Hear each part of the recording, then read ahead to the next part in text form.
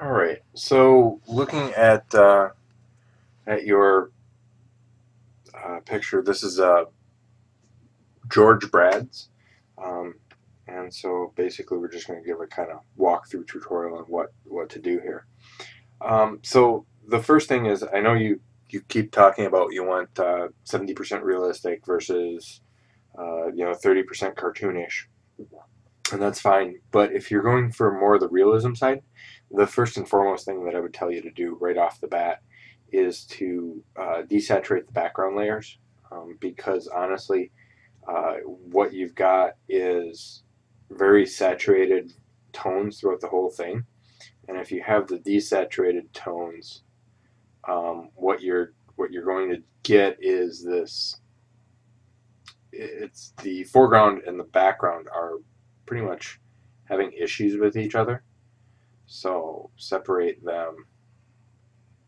I'm just kind of doing a real quick brush outline type of thing. Um, like this. Okay, so basically I'm inverting the layers and I'm doing a hue saturation, and I'm going to start pulling that out. Um, and that desaturation of the background is actually going to kind of help you out as far as that aspect. Having these tall trees and stuff like that, the way I'm looking at this. So if I'm looking at this from a standpoint of where's my eye flow, I look at it and I keep wandering off the page. Um, the problem that you have is this is a very prominent angle here, and it leads me off the page, this one leads me back into here and then back again off that page. Same thing here, up here and off the page. Um, the horns are pointing up off the page, and so these types of things are really giving you this aspect of um, it's drawing the eye elsewhere. This is leading me off the page, Even these are pulling me off the page, and so I'm looking at it and I just keep wandering off the main person, and that's the thing that you really don't want to have. So there'd be some changes as far as design goes. The first and foremost thing that I would change is um, in the background, I would probably put in, maybe let's go filter, reselect. Um, I would probably put in little things like, maybe more branches and things like that to lead me off, or lead me instead to this main character. So, putting, you know, branches like this that lead me to it. I noticed in one example, what the person did in their paint over was actually created a frame, and which is a really good idea. But the other thing is you don't really have thick and thin, so giving me that thick and thin really is going to help me kind of stay on this page. Um, the other thing is, don't use so saturated tones, even in the main character.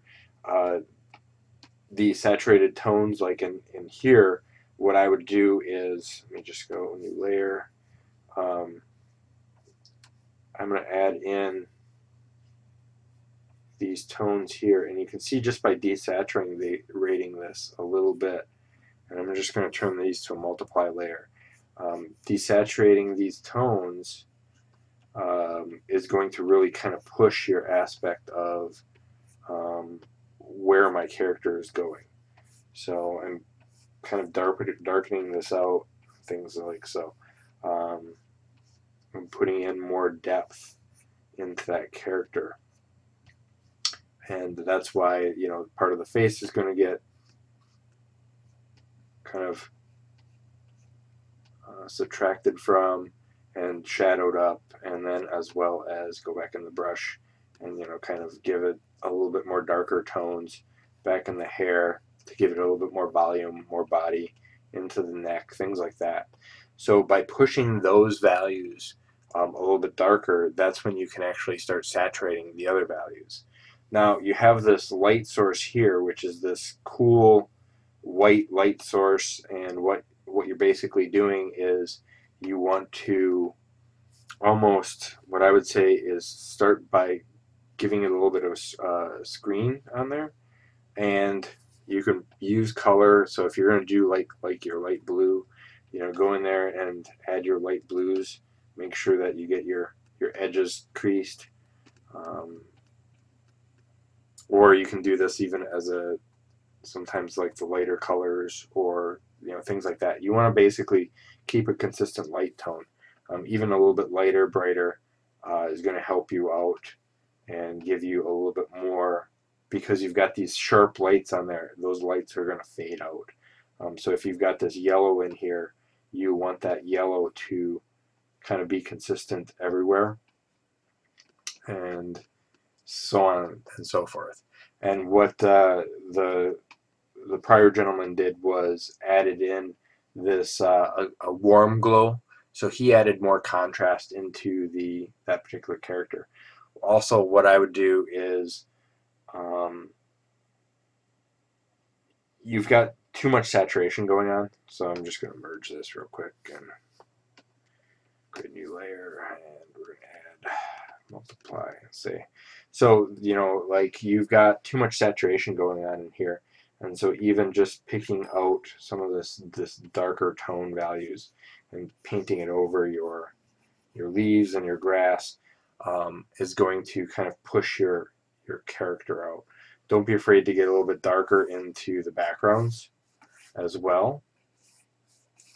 And the other thing I would do is use more of the branches and stuff to draw the eye back into the figure. Even simple things like this, bringing that out to the figure. Oops, layer, new layer. So even painting, simple things like this, bringing this back into that figure is going to make a huge difference. The other thing is start adding some of these green tones to the shadows, and that'll help out a little bit too. And I'm just kind of roughly painting over and giving you kind of this idea. But yeah, the other aspect too is you've got a background and a middle ground. You need some sort of a foreground too. And the prior person, I don't want to try and copy him, but he had a good idea where you put the leaves in the foreground. So putting simple brushes, with the blur on it, makes a huge difference. And even if it's just some leaves and things like that, something like this really quickly painted, it stops the ruts from leading the viewer off the page. And so that's something that you really want to kind of look at. You've got the right idea going, but I think taking a look at where your eye is drawn and how your eye is drawn makes a big thing. Right now, before this, and I'm just going to merge this. Before this, it's very bright and everything's very hard to read. Whereas if I start desaturating this, and a lot of times what artists will do is start taking a simple gradient of one of their shadows, so like the dark brown, and they'll go like this and change it to a multiply, and even thicker like this, and then they'll start lowering the multiply, and you notice things start popping out now. Now the face is much more prevalent. The face is coming in here so that you can actually see things. Taking in and adding, a dark layer for the brush, I can start pulling out the legs and giving it a little bit more light. I can pull out this, giving it a little bit more light, things like that. The other thing too is, watch where your veins go, because or what do you want to call them, lines. Watch where they go, because as you start doing this, you've got branches all the way around the branches, but put it around the legs too, to kind of give you that idea that, you know, these branches are kind of coming around and just getting much more enveloped. You know, add a couple more flowers in there, and you could tweak the flowers by adding a little bit brighter color to it, even brighter. You know, things like that. And adding these brightness is going to still give you the accentuated look that you're going for. It's just going to create a little bit more subtle tones. I mean, even, you know, you've got this hip here, you know, separate the colors, and that's going to give it a really nice, you know, feel. And then make the veins go around, things like that. And use some of those highlights in there to kind of push that idea that the veins are crawling up. Even like a, not so much a strapless dress, but, you know, like wrapping it around here and starting to get in that aspect, and you're going to get more and more push, and your colors are going to get a lot better. So as you can see, I mean, this is just a few minutes. I think I've been recording this for about 10 minutes, just playing with it. But by doing this, now I'm giving more accent and more tone to the actual facial values, the upper body, where I want the figure to look. And, you know, even if you want to add accents, watch where you add the accents, watch where you add lights and stuff like that. And that'll kind of add quite a bit to this aspect of, you know, even just, you know, a little bit of brightness on the nose, and you know, put a little bit on the lip, but that's a little bit too big, but you get the point. You know, it's just a matter of kind of making this character want to keep on the page.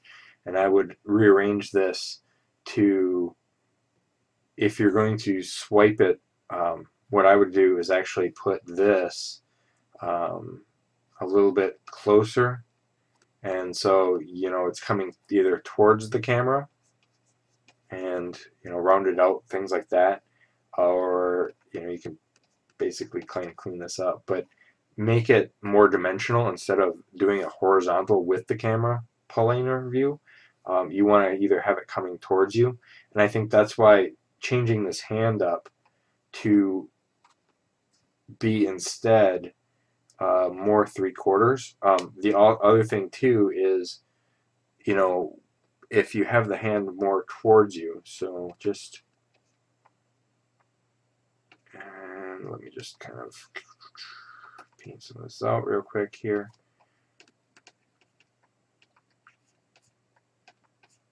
Alright, so by having this, now I can put this towards me, and then my hand, and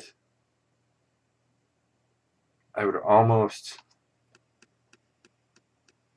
take this and make it bigger, like so, and wider. Oops.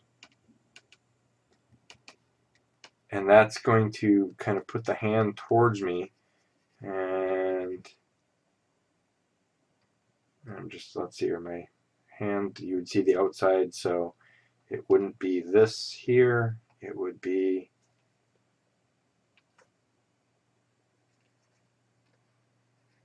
you know, so I'd have my hand and my outstretched fingers like so, and having it angled more towards me. I'm not sure, not convinced this is the right direction, but the point kind of remains, you know, you want to get it flat towards you, and then spread your fingers, and then use this as your highlights. So basically, you know, you have to get some reference of hand. I'm not going to draw it out here, but do you get the kind of point where it's more towards me now instead of away from you? And by just adding these, you know, bricks here, or these pieces of color, and you know, things like that, that now adds a lot more interest. So now this piece is coming towards me instead of going away from me. So those are things that you want to kind of really pay attention to. And that also gives me another secondary foreground element. So I hope that helps you kind of point in the right direction. All right.